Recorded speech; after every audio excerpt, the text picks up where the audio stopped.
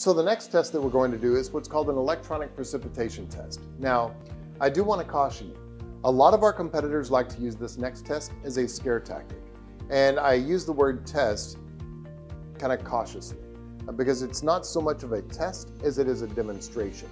And really, it demonstrates to you that purified water doesn't conduct electricity very well. It's actually the stuff in water that enables an electrical current to move about.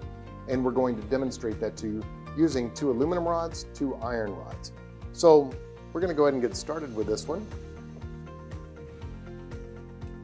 So we just placed 2 rods into each glass here.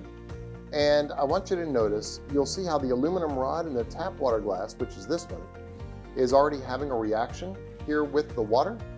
Whereas the aluminum rod in our purified water, even though I rinsed my fingers off in it and the dollar bill off in it, still doesn't have much of a reaction. Now, everything that you're about to see in the water is not necessarily in the water. Some of it is being pulled off of the iron rod because of the conductivity of the tap water versus the conductivity of the purified water. You follow me? Okay? So really it's just a conductivity demonstration. Okay? I want to make that crystal clear.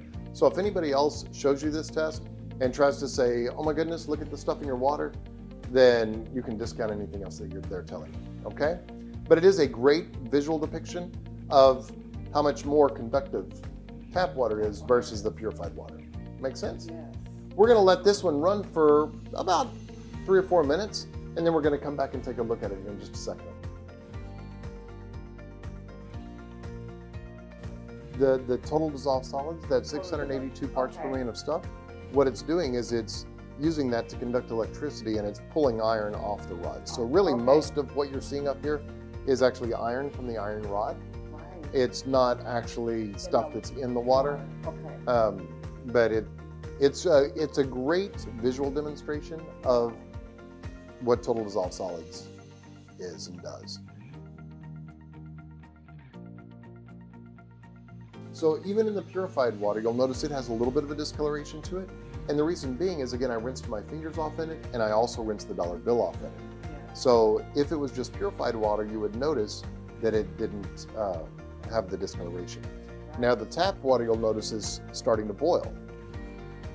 Because again, pure water is not a very good conductor of electricity.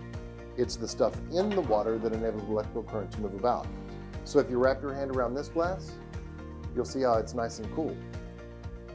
Now just touch the other one, but be careful because it is very, very hot. Right? Wow.